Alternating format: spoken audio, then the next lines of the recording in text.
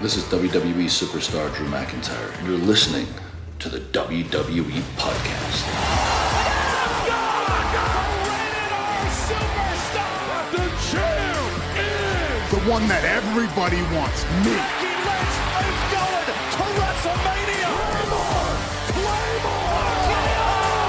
Austin 316 says I just whipped your ass. This is my iron. You're going to acknowledge me. What's going on, everybody, guys and girls? Welcome back to another edition of the SmackDown Review, right here on the WWE Podcast. As always, I'm your host, Micheal Ritter. You can find me on Twitter at Micheal5Ritter and on Instagram at MichealRitter5. This is a SmackDown that aired on September, let me get the date, 24th, 2021. I'm actually recording this at 9:18. That's when I'm starting this recording, so only 18 minutes after SmackDown went off the air. I feel like this was a good SmackDown in terms of a go-home show. I feel like it delivered, and just overall, it was a good show. I really enjoyed it. There was 4 matches, and there was a couple really good segments that obviously we're going to cover at some point here in this show, but I did want to hop on here pretty quick after SmackDown ended, though, just to get the episode out and to keep the train rolling. This is a pay-per-view week here on the WWE Podcast, so there's going to be no shortage of shows in terms of the SmackDown review, the preview and prediction show, the post Extreme Rules show that Matt's going to have. So I wanted to do my part in keeping this train rolling and keeping everything on schedule. So the beneficiaries are you, the listener, because you're going to get an episode likely earlier than what you would have had this not been a go-home show or a pay-per-view week. I don't know, though. Sometimes I really do like hopping on immediately after, because whenever the show's that good, I just want to get on here and talk about it. And I feel like there was enough good segments from this show for me to have that feeling, so that's what I'm going to do here.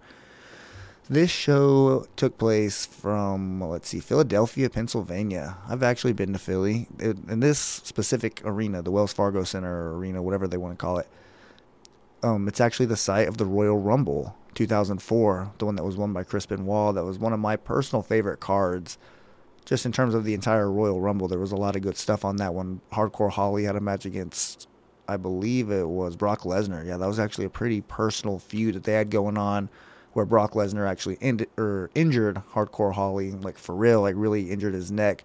So there was actually some real stuff in that feud that you saw come to the screen in their actual storylines. It was really entertaining, and that was just one of the many storylines that was going on during that time. But the main thing was Goldberg entering number 30, Chris Benoit entering number 1. Everyone thought Goldberg was going to win because he just lost the World Heavyweight Championship at Armageddon, which was a month before that in December. So he was definitely like the favorite, at least in my opinion, on Raw. I mean, they had him, when he got the number 30 spot, he was kind of just running rampant through the entire roster. And they even had like a pretty big highlight or a video package for him whenever they were doing the promo before the Royal Rumble match started. So he was the favorite. Brock Lesnar ended up interfering in that one, kind of screwing him over. Kurt Angle ended up throwing him. Brock Lesnar went to the ring, gave Goldberg an F5, and then Kurt Angle threw Goldberg over the ring. Or over the top rope, eliminated him from the Royal Rumble. And then, as you know by now, Chris Benoit lasted from 1 all the way to 30, won the thing, went on to WrestleMania.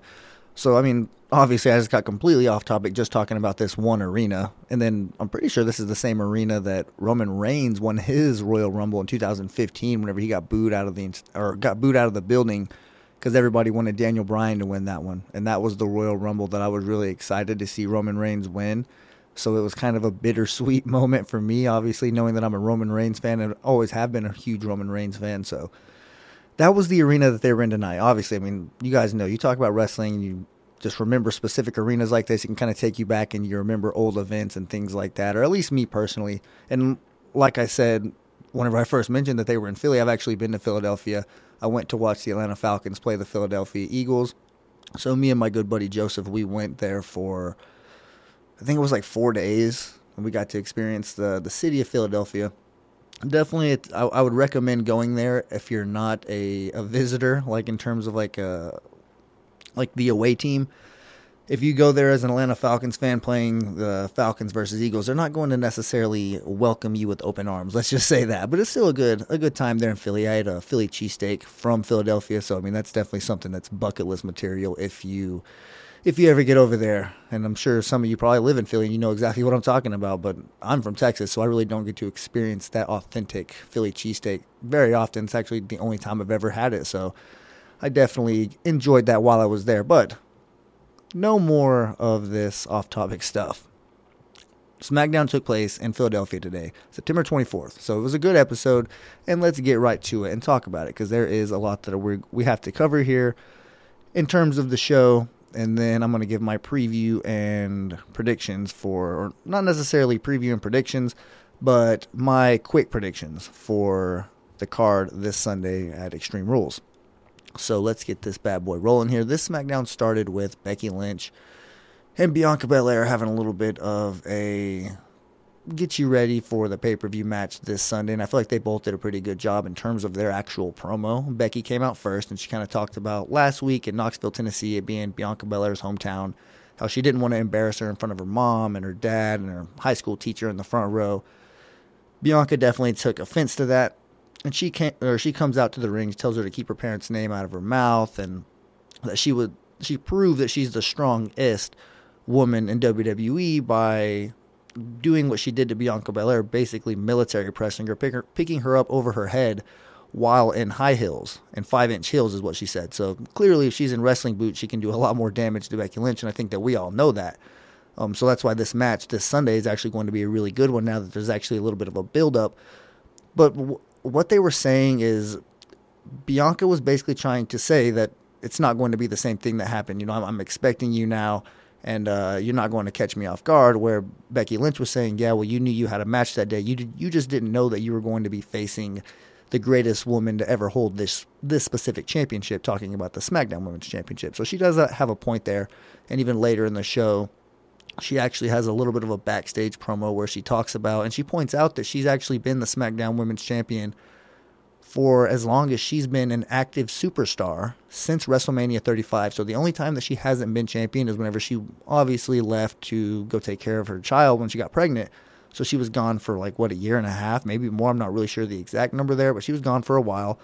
And she just makes it clear that any time that she's been on the active roster, other than her little intro or her entrance at SummerSlam, and whenever they rang the bell for 26 seconds, that's the only time that she wasn't champion since WrestleMania 35. And we're creeping up to WrestleMania 38. So that's pretty big. I mean, especially if you just think back to previous years. I mean, just think back to WrestleMania 19 to WrestleMania 21. That's a pretty big difference in terms of what was going on in WWE. So for Becky Lynch to be on top for this many consecutive WrestleManias, just looking at it from 35 to 38, although she did take some time off, but it wasn't because her character needed time off. It was because she got pregnant, and she came back and she's just as hot and likely going to continue on from WrestleMania 38 probably to 39. So you get what I'm saying is we're basically witnessing history here in terms of a run this hot. So I know that there's a lot of Becky Lynch fans out there. I hear them on the mailbag every week showing their support, whether it's Becky Lynch, Sasha Banks. There's definitely some fan favorites, and luckily we have one of them that's a champion, likely going to be champion for a long time. So we're going to have some happy fans, and that's always exciting. I know that's what WWE wants. They want to put smiles on people's faces. You guys all know the whole thing that they say, but I feel like having the championship on Becky Lynch is the right thing to do. It's just, I mean, you guys all know how we feel. It wasn't the right way to do it in terms of squashing Bianca Belair. I feel like there was a different way to go about it, but we really don't need to get into that because, I mean, that's all hindsight. It didn't happen. Becky Lynch is the champion right now, and Bianca's going to get a rematch. But speaking of the rematch, it's going to happen Sunday, and the reason why I do think Bianca is likely going to lose, other than, I mean, obviously it's Becky Lynch who just got the championship back, was because she hit Becky Lynch with a KOD here on this episode of SmackDown. So that doesn't guarantee anything, but I mean, you can assume that Becky Lynch is likely going to retain her championship. I feel like this one's almost as much of a lock as the Roman Reigns match against Finn Balor, and which kind of sucks. I feel like Matt kind of talked about this. I'm not sure if it was his Raw review. I think it might have been, or maybe just his weekend review. I think it actually was, because he was talking about SmackDown. So yeah, it's whenever he was talking about Finn Balor and how he really doesn't get the credit he deserves in terms of being like an elite superstar in his prime, or an elite wrestler in his prime, and he's kind of being overshadowed by the bigger stars right now, and hopefully he'll get an opportunity here in the near future where he's not overshadowed and he actually has a legitimate chance to win a top championship like this.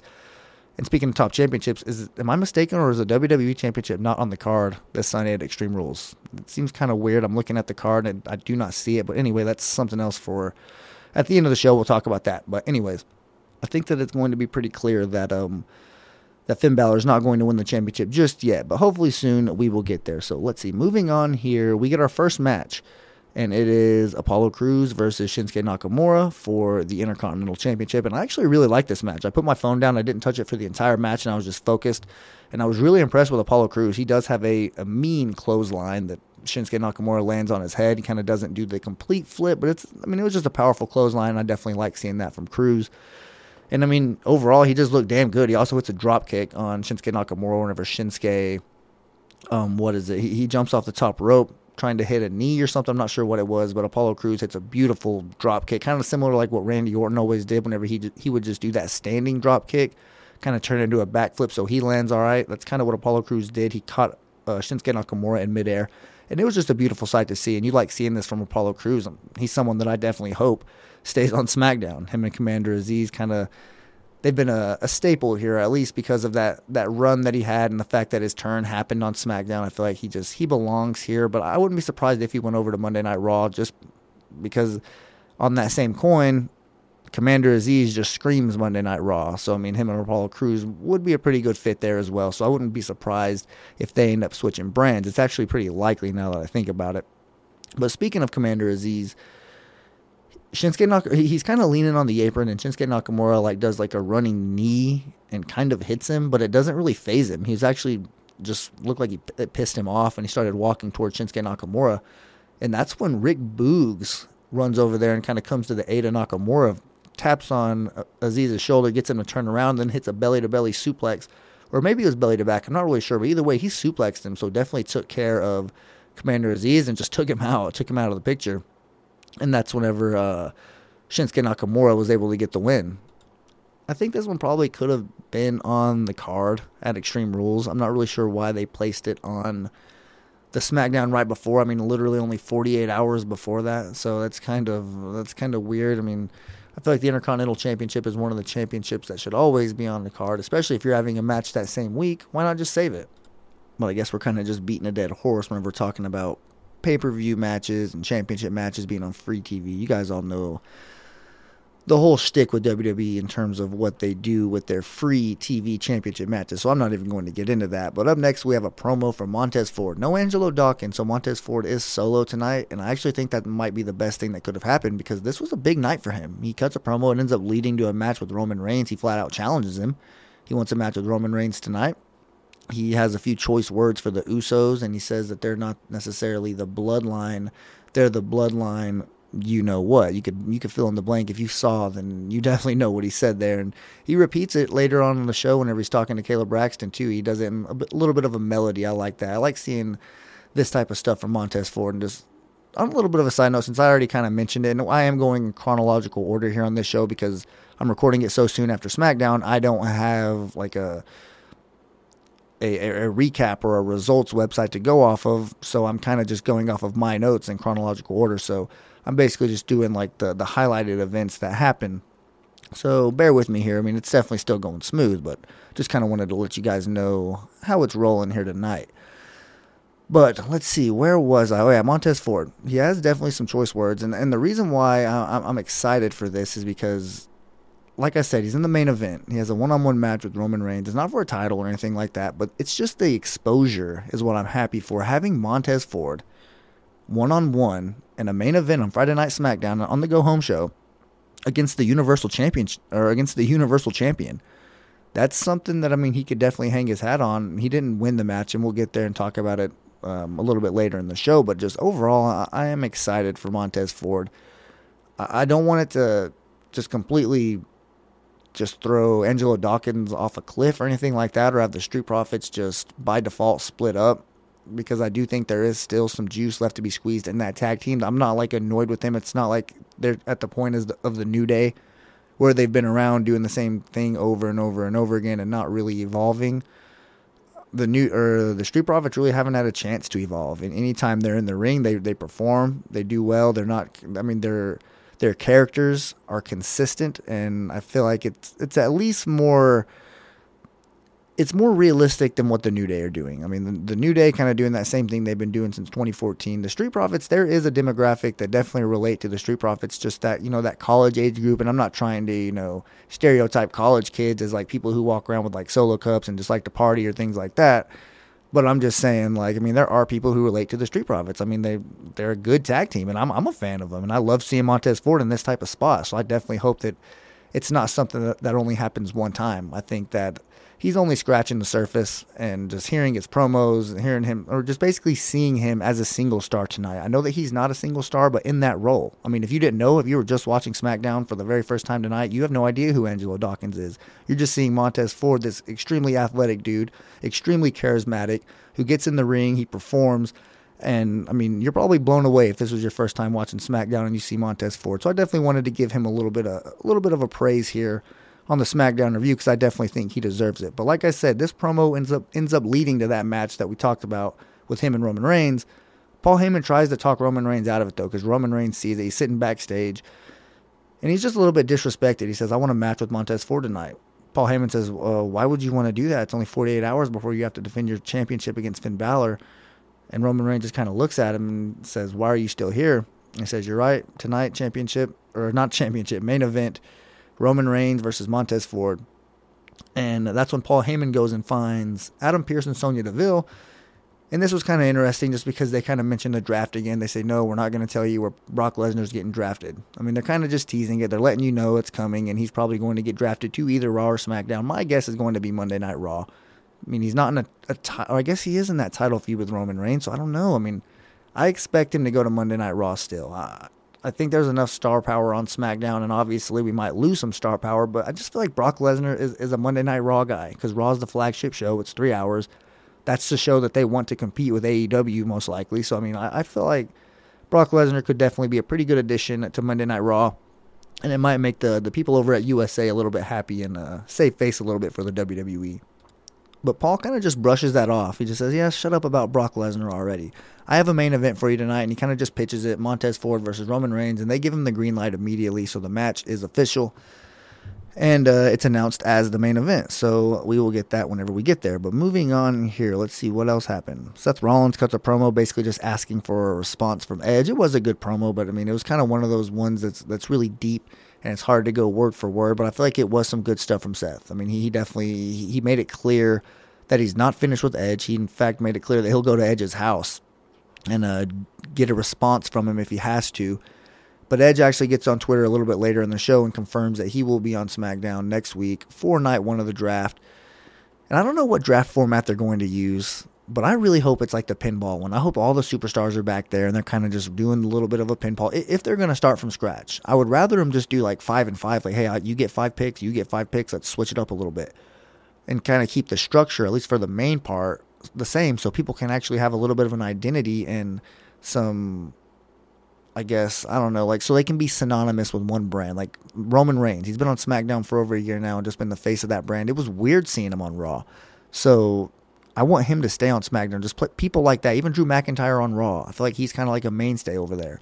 I want to see people stay on certain brands and be synonymous with certain brands. But if they don't do that, if they start from scratch, I want it to be the old school, turn the little pinball thing like Eric Bischoff and Paul Heyman whenever they were general managers back, I don't even know what year that was, but whenever they did that draft, and I think it was around like 2004, maybe 2005, I don't know. But either way, that's the one that I wouldn't mind seeing, because having all the people backstage, having all the superstars there, the people who don't get drafted on Friday, they could show up on Monday basically as free agents or whatever, just as draft eligible people being in the green room.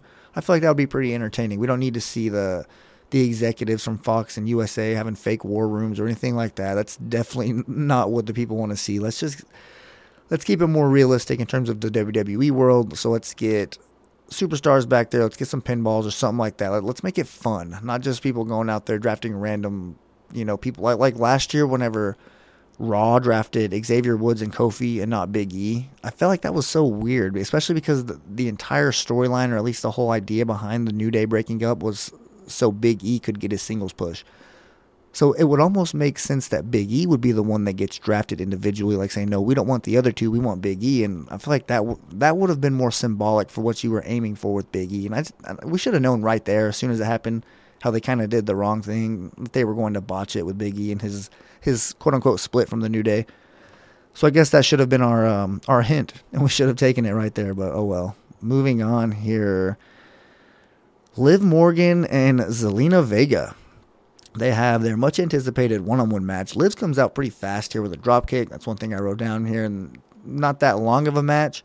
Carmella's at ringside. Or not at ringside. She's not a guest on commentary, but technically she is on commentary because she's sitting on the commentary table right in front of Pat McAfee. So he has to watch on the monitor. He can't even see the ring.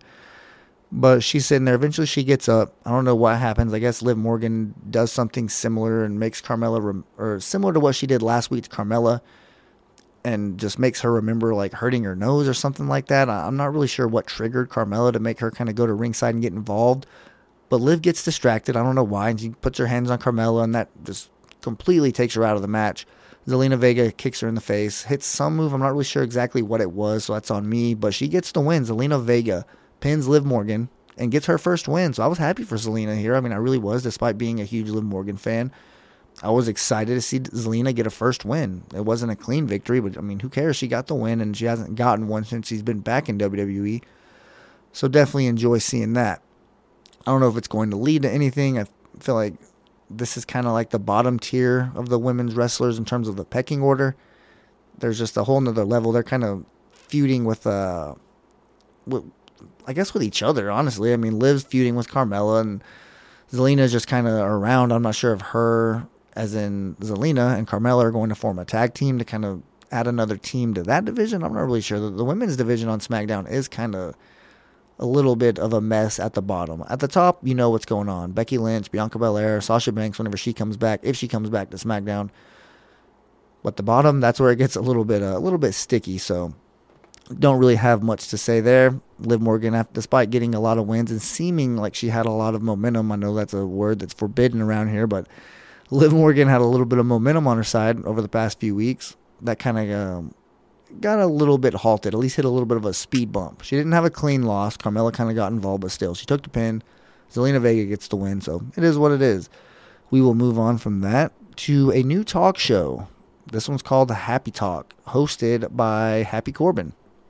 And one thing I noticed about this, and I notice this every week, but I don't really comment on it too much, it is so hilarious whenever Pat McAfee buries Baron Corbin. Because keep in mind, I've mentioned it on the show before, they actually know each other. Baron Corbin has a history of being a professional football player. He played for the Arizona Cardinals and the Indianapolis Colts.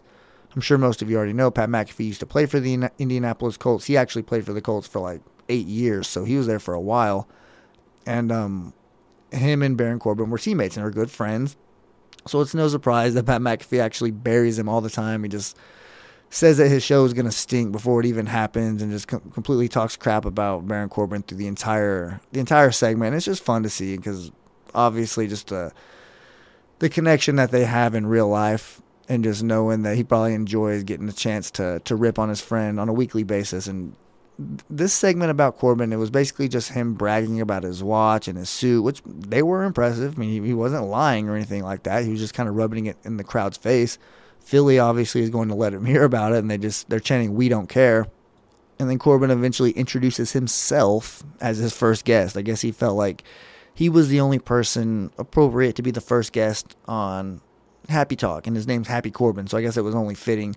Kevin Owens eventually comes out. He looks furious, like he's about to go to the ring and do some damage, maybe tear it up and hit a stunner on Happy Corbin, but he gets attacked by somebody wearing a hoodie. It ends up being Riddick Moss. Yes, that Riddick Moss. I'm sure you remember the lackey for Mojo Rawley, who ended up having a feud with Mojo and that whole not entertaining thing. He ends up going to Raw Underground and has a little bit of success there, I guess, if you want to call that a success. I don't know, but he kind of goes away for a while, and now he shows up and looks like he's going to be Happy Corbin's lackey. I don't know if that's going to last or anything like that, but they got him a little bit of airtime.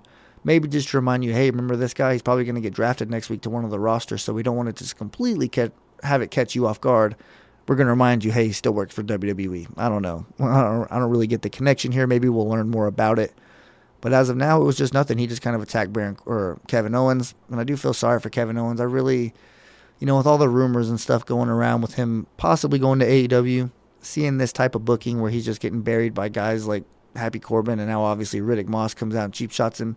Maybe we'll get a little bit of something here at Extreme Rules where maybe they're both going to be there backstage. One of them attacks the other, and we can get a match on the pre-show. I don't know, something, because the match card this Sunday at Extreme Rules really isn't that long, so it's not like you can't fit more matches on the card. They're all championship matches, so maybe a non-title match is something that the card actually needs. So maybe over the weekend we can expect something like that to get announced, or Kevin Owens just might continue to get buried since his contract is up in January, and I hope not. I don't even want to speak it into existence, but he might be out the door and heading to another company that's kicking ass right now, so we'll see if that ends up being the outcome there. But let's move on here to something that kind of caught me off guard whenever I heard Nikki ASH's music hit and her little graphics start popping up on the screen, and I seen her come out with the championship belt, and I was like, oh yeah, they won the women's tag team championships. And as we were reminded by Michael Cole, they could float through all the brands since they have those championships. And this is where Michael Cole actually lets me know, I wasn't aware of this, but he tells us that they're actually called Super Brutality. I mean, I haven't really tuned into Raw that much over the past couple of weeks, and according to everybody, it's been 2 badass episodes of Raw, so maybe I should just stop watching. Maybe I'm the bad luck that's keeping Raw bad, because I haven't watched the past couple of weeks, and it's been pretty good. So I don't know, there might be a little bit of a connection there. But that's really why it caught me off guard that they were champions, is because I didn't see the championship happen live. Obviously, I seen it on social media and seen clips and stuff like that, and they actually they recapped it here on the show before they went to commercial break. And then whenever we come back to commercial break, we get Nikki Cross. See, even still, it's been months. I literally just called her Nikki ASH like 20 seconds ago, and it still slips out. Nikki ASH versus Natalya. And this is literally a 3-minute match that ended in a roll-up for Nikki ASH. And then Shotzi Blackheart and Tegan Nox come out in their little tank thing, and they shoot the tag team champs with a Nerf football. I think that's what they had stuffed in there. That's at least what it looked like a purple Nerf football, which probably would have hurt if you actually got somebody good with that thing. I'm not sure how much power that tank's shooting out there, but if you got them good, and it looks like she was aiming for Rhea Ripley, so if you got her good enough, I'm sure that you would definitely make her feel it. But I think this is just Tegan and Blackheart, Nox, or Shotzi and Nox, whatever. I kind of said their opposite names right there. Shotzi and Nox, they are kind of just, kind of trying to stamp their name in the women's title picture, and I'm sure eventually they'll get a crack at those titles. Not sure if they're actually going to get them. I hope so. They look like they're a pretty entertaining team. Liv Morgan and Toni Storm, I hope that they're a team, and we saw them last week. Maybe we could see them again, especially if Liv Morgan loses her match against Carmella or something like that. Even if she wins, I'm definitely hoping that she wins, but we can get her in some type of tag team with Liv Morgan, because Liv Morgan, or not Liv, well, Liv is who I'm hoping wins. Toni Storm, we saw her backstage with Rick Boogs and Shinsuke Nakamura. That's the only airtime that she got. She really hasn't gotten any match time other than the match she had with Liv Morgan, and I feel like the crowd loved it. The internet loved it as far as I saw, so I think that's a tag team that we should probably keep together as long as possible. But let's see here. This is really where SmackDown starts getting pretty interesting, at least in my opinion. The following segments kind of get juicy. We get Rey and Dominic here next, and they're backstage, and you can see Rey Mysterio's kind of just showing him some film. He has his phone up, and he's showing him highlights of the match and critiquing him. Hey, this is what you're doing wrong, this and that. You know how it goes if you've watched film. I'm sure it's the same thing in wrestling. And Dominic kind of just gets upset. He says, look, man, you're nitpicking me. I can't focus. You're doing too much. And Rey Mysterio says, man, you're not even thinking straight right now. I'm just going to leave. So they're definitely arguing, and there is some animosity there. It was magnified tonight. We've seen little shades of it, a little step forward every week, but it's small things, like in the ring. Like we'll see Dominic wrestle, and Rey Mysterio will do something where it looks like it pisses Dominic off, or it quote-unquote costs him the match. Or him on commentary constantly critiquing his son or trying to correct what he's doing in the ring. Now we actually get some mic time. We get a backstage segment where they both kind of get to explain, or they don't really explain why they're upset, but we see that they're upset clearly because Dominic's tone, his body language, he literally tells his dad that he can't focus because he's nitpicking him. And Ray is just upset that even, like, you have the audacity to say that. Like, wow, like, I'm going to leave right now because you're not even thinking straight. So he leaves, and then Sami Zayn is standing behind him, and he's trying to add or offer some words of wisdom. And I put words of wisdom in quotation marks because it looks like he's doing a little bit of like a snake move here, trying to, maybe put a little wedge in between Ray and his son Dominic, because he's kind of saying, look, I don't know. I heard a little bit of that conversation. I overheard some of it. Obviously, Sami Zayn just being nosy. But he says, like, I overheard a little bit of that. And I don't know what he's talking about, because I've wrestled some of the best superstars in the world. And you have all the tools to be just as good as those guys if you can just unleash it, pretty much, is what he was trying to say. He's basically trying to tell him not to listen to his dad. He literally said, I don't know, maybe you should not listen to that and start and continue to do your own thing. So this is where you can kind of see that Sami Zayn is kind of trying to be in Dominic's ear and maybe lean him towards one direction a little bit, maybe even a possible heel turn for Dominic, because he gets so fed up with his dad that we see something like this happen. It's definitely heading in that direction, and I'm excited to see it get to that point. If indeed that's where it's going, then I think that we can all agree and in unison say that that is the right thing to do. Have a nice little juicy storyline with Ray and Dominic, because I think that they want to do it. And if you can pull back to some of the old school stuff and really get personal here, I think this could be another juicy storyline that we get going forward. But speaking of juicy storylines, another one happened here. I provided some audio last week for Naomi, and we've all seen how she's been receiving the cold shoulder from Sonya Deville. It's been like pulling teeth for Naomi to try to get a match here on SmackDown. Sonya Deville just won't do it. For whatever reason, she has some type of problem with Naomi, and it definitely it gets exposed a little bit more here tonight, because Naomi comes out. It's her entrance, and I wrote finally here in my notes, because we finally get to see Naomi come out, and she addresses Sonya, and then eventually just straight up asks for a match against Sonya. And Sonya Deville declines. She comes out and says she's no longer a competitor. She's her boss, and she makes matches around here. And then Naomi she's not taking no for an answer. She starts chanting, make that match, things like that. And the crowd gets behind her. Sonya Deville tells the production crew, I don't know who it is, whoever controls the microphone. She tells them to cut Naomi's mic so she can't chant it anymore. She says, cut her audio. And then the crowd picks up where Naomi left off, and they're chanting pretty loud, actually, make that match.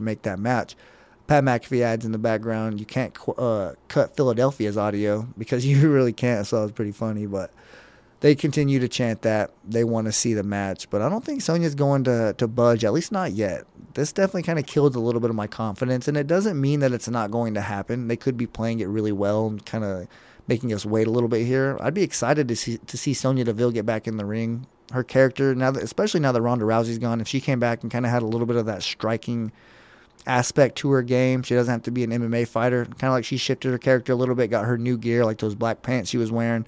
That's Sonya Deville. If we can get her back, I feel like she could probably thrive here in this women's division that could use all the help that it could get, especially here with a draft where we're basically starting from scratch. It's not like right after WrestleMania, like how you get a chance to experiment with new things because you're starting from scratch and you have a whole year to build all your big stuff. This is almost like a second chance to start from scratch, because you're getting fresh brands. You're getting brand new rivalries, brand new storylines, brand new superstars coming to your show that probably haven't been there in a very long time. So it's something to get excited about. And I could see Sonya Deville being a pretty big part on one of these divisions, whether it's Raw or SmackDown. So I feel like maybe we can get her back in the ring, but she doesn't care that the crowd's chanting make that match here in this specific segment. She doesn't care what anybody's saying. In fact, she calls security. She already cut her match, or she cut her mic, Naomi's mic, that is, so Naomi can't even speak. She gets security and says, look, it's your fault. That your entrance is the only thing exciting about you, pretty much. After your entrance, it all goes downhill from there, and that's why you're not getting a match. So she kind of blames her and has her get escorted out. And this was one of my favorite segments, honestly. And that's kind of what I told my roommate whenever we were sitting there watching it. That's why I'm excited about SmackDown, and I have so much confidence in SmackDown, is because this isn't even the main thing. Like, this isn't even the main course. That's the Roman Reigns storyline with Finn Balor. This isn't even like Becky Lynch and Bianca Belair. This is like third, fourth on the totem pole, and it's something really exciting. So that's why SmackDown is really good, because they're so deep. Like, they're fourth in 5th, or maybe even, I don't even know, because you can include like the Mysterios. That's interesting too, the little divide that they have going on. So SmackDown can hold its own against really any show, and I feel like that's if you're going to compare any show in WWE to like an AEW show or anything like that, like if you're going to compare just the roster to roster, I feel like it is, and that's really the top stars on Friday Night SmackDown. It's pretty much SmackDown versus AEW if you're talking about ratings, but I know that they're really comparing it to Raw, because Raw is the show that they want in terms of WWE. They want Raw to be like the flagship show. They want it to be the one that, you know, you're tuning into every week. It has all the juicy storylines because, I mean, it's 3 hours long. And because it's 3 hours long, I don't think you're going to get that. In its heyday, whenever I was a huge fan of Monday Night Raw, it was only 2 hours, and it was a damn good product. And I feel like over these past couple weeks, at least from what I've seen, I've listened to the Raw reviews, so it's not like I'm just completely blind to what's going on over there, although I haven't been watching it. It's football season. I don't feel like Raw is really appointment TV, at least the product that we were getting a couple weeks ago, so I kind of just, you know, cut it out a little bit. Listen to the Raw review. I'm definitely not going to start watching SmackDown, obviously. But as far as Monday Night Raw goes, I'm kind of just looking at it from a distance. So seeing it do well over the past couple weeks is a good sign for sure. And I feel like all in all, WWE is definitely trying to step their game up because make no mistake about it, AEW is hitting them right in the freaking mouth right now. And you love to see it. Me and my roommate literally made the decision tonight, dude, it's time we start watching AEW because, I mean, why not? It's about to get really good. This is a good time to be a wrestling fan. You might as well take advantage and, you know, soak it all up while you can. So I feel like Wednesday night's probably going to be an AEW night going forward in my household. But let's see. We talked about Naomi getting escorted out. So now we have the main event. And I expected it to be a pretty damn good match. Montez Ford versus Roman Reigns, as I expected, or as I kind of talked about earlier. Montez Ford getting this main event exposure against the Universal Championship, or against the Universal Champion. I don't know why I say that all the time. It's annoying. But anyways, getting a main event match with the Universal Champion. This is what you want to see from Montez Ford, or at least if you're a Montez Ford fan and you're somebody who has said in the past you think he's going to be a star, this is definitely a step in the right direction, because I feel like as the little glimpse that we got of a single star on this episode of SmackDown, I liked what I saw. I feel like he can do it, and like I said, I don't want Angelo Dawkins to just get completely blown away and just forgotten. I'm excited for Montez Ford is all I really can say, because we got a little bit of a taste of it tonight, and I definitely want to see a lot more. And during this match, I kind of tweeted this too. I posted a video because it was hilarious to me. Montez Ford was going to step on the announce table. I'm not really sure what he was going to do, but it broke. And literally, before he could even step, as soon as he put any weight on it, the table just snapped.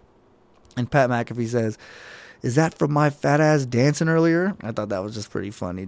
I literally popped whenever he said that, because, he was dancing on the table, and Pat's just a funny guy. Moments like that kind of just are out of nowhere. That's when he thrives. That's when you're going to love having Pat McAfee on your commentary team, because whenever moments happen like that just need a live reaction, there's nobody else that I would rather want covering it. So it's hilarious. And I know that there are some people that probably get annoyed with his antics and just constantly kind of just seeming like he's joking, or at least being a goofball, I guess, for lack of a better word. But he enjoys it. He enjoys being there, and I think that it's a fun aspect to the commentary team. Because we've had guys like Byron Saxton, JBL, Corey Graves is pretty good, but just that vanilla commentary for such a long time. So getting something that you don't really know what he's going to say, you don't know what's coming next, how can you not like that? But anyways, he breaks the announce table. This match wasn't as long as I thought. They kind of had a little bit of post-match antics that they had to get to, so they definitely wanted to save a little bit of time. That was pretty evident. So Montez Ford does tap out to the guillotine, even though he does have a nice little, 10-minute showing here. Like I said, it wasn't bad. He definitely performed. He could go again. I want to see him get more of these. He doesn't get enough of these long matches where he's not tagging out, where he can just go the entire time and really show his skill set, and it was a good sign. So I hope that we get more action from Montez Ford going forward. Paul Heyman actually goes in the ring after this match is over, and he claims that what Roman Reigns just did to him wasn't enough for his sins. And Roman needs to show Finn and Brock Lesnar, or anybody else for that matter, what happens whenever Roman Reigns takes it to the extreme. Just to get you excited and remind you, hey, Extreme Rules is coming up. Roman Reigns is going to get extreme. So let's see what happens. And the Usos end up coming out because, remember, Montez Ford called them some some choice names, or he had some choice words for them whenever he was addressing them in a promo earlier in the show. And they come out, they put him through a table, and that's whenever Finn Balor, a.k.a. the Demon, shows up. And he starts going to town on the Usos with a kendo stick and even hits Roman Reigns. He ends up standing tall here as SmackDown goes off the air, so you know what to expect. But Finn Balor definitely makes his presence felt. Whoever is painting his body is definitely earning their paycheck, because they had to do it last week for just one segment. Now they had to do it this week for just a little 30 seconds of airtime, and now they're going to have to do it again on Sunday, because that's who is going to fight Roman Reigns, is the Demon.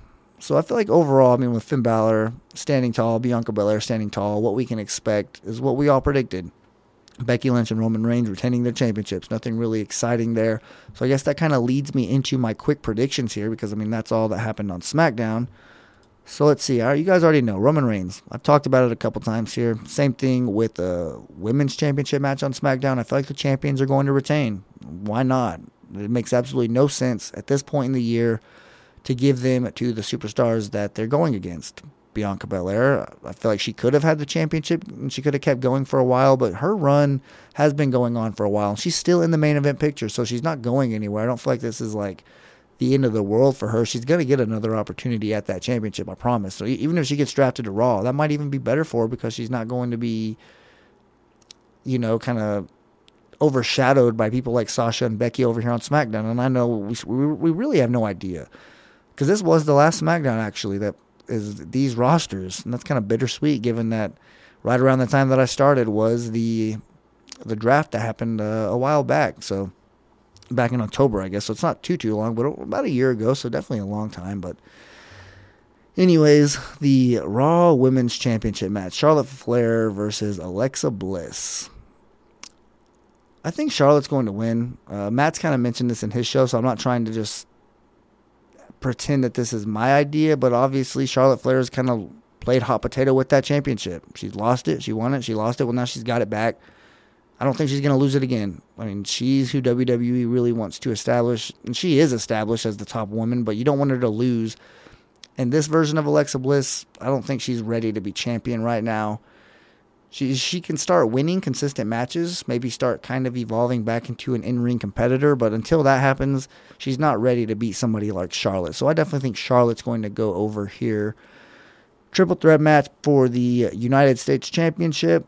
Another championship is going to be retained. I don't think that Sheamus or Jeff Hardy is going to take the championship from Damian Priest, but if any title is going to change hands on this show, this is probably the one that it's going to be. It just kind of makes sense for it to be. Maybe Sheamus gets it back, but whenever he was champion, since he won it at WrestleMania, it was just so boring. I liked it at first. No, I'm not going to be a fighting champion. You're going to have to earn your opportunity at my title. But that kind of got old, because he really never defended it, and he finally lost it. And Damian Priest is somebody who I feel like they're really starting to push. So leave him as champion. You don't have to make a title change just to do it.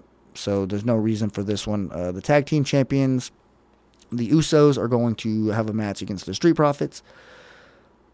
And kind of just like Roman Reigns, they just made those shirts with the bloodline, and they have all the championships there. I don't think they're going to take the titles off the Usos yet. They're going to have a nice run as I believe Paul Heyman called them the best tag team in the world. So it's whenever Montez Ford was insulting them, that's what he referred to them as. Paul Heyman did. He said, well, they talked about the best tag team in the world. And I know a lot of people think that's the Young Bucks. I really don't have an opinion there.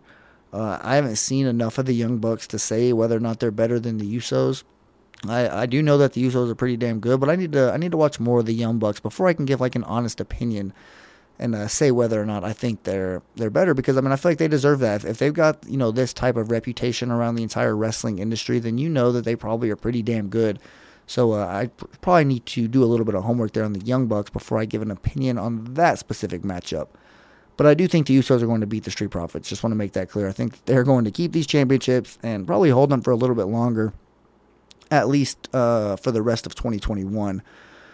And the last match, probably should have mentioned it first. It's the preview match, Liv Morgan versus Carmella. You guys already know what I'm going to pick here. Liv Morgan is definitely going to win this, unless somebody interferes and kind of cheats her out. But I do think she gets to win and kind of wins this rivalry that she's had with Carmella. It wouldn't really make a whole lot of sense for Carmella to win. I think Liv Morgan is definitely the way to go here in this specific match. But that should just about do it here on the SmackDown review. Gave my quick predictions for the Extreme Rules card and also covered the entire SmackDown that I thought was a pretty good one for a go-home show. So definitely an entertaining episode. I enjoyed sitting here getting a chat with you guys. It's always a good time. It's still pretty early, only 10:07 p.m. Central Time, so I'm going to try to get this closed up really quickly here so I can get this sent off to Matt so you guys can enjoy it pretty early. Hopefully you guys, some of you might be able to listen to this tonight. I'm not really sure when he's going to post it, but either way, it'll be up in the morning for you guys at the very latest, so hopefully you enjoy it. If you are a first-time listener, thank you for choosing this podcast. Hope you'll continue to do so going forward. If you're a regular listener, thank you for making this part of your weekly routine whenever and however you listen. I definitely appreciate it, and I hope you'll continue to do that. Hopefully y'all will continue to send in those voicemails and emails to the mailbag. That's definitely one of my favorite episodes of the week. Shout out to all you guys who contribute to that.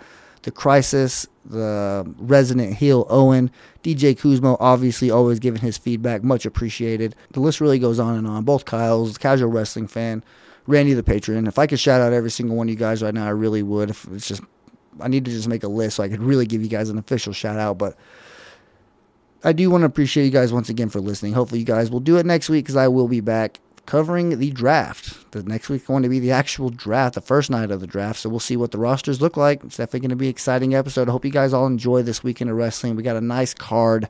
Extreme Rules. There's some pretty fun stuff going on. Speaking of cards, there's also a UFC event. Not sure if any of you guys are fond of that or if you're UFC fans, but there is a pretty good one that's going to be happening on Saturday night. And obviously all the football stuff. So jam-packed weekend full of entertainment. If you're a sports fan, if you like all types of sports, you definitely have a lot of stuff in store. A lot of podcasts too, especially here on the WWE podcast. You got a nice preview and prediction show coming tomorrow. A nice pay-per-view review show featuring the Botch guy. If I'm not mistaken, I don't know for sure, but that's usually what happens. So I'm used to an episode with the Botch guy, and hopefully we get that. But once again, guys, thanks. Hope you guys all have a great night. Walk passionately in the direction of your dreams, and I'll talk to you soon.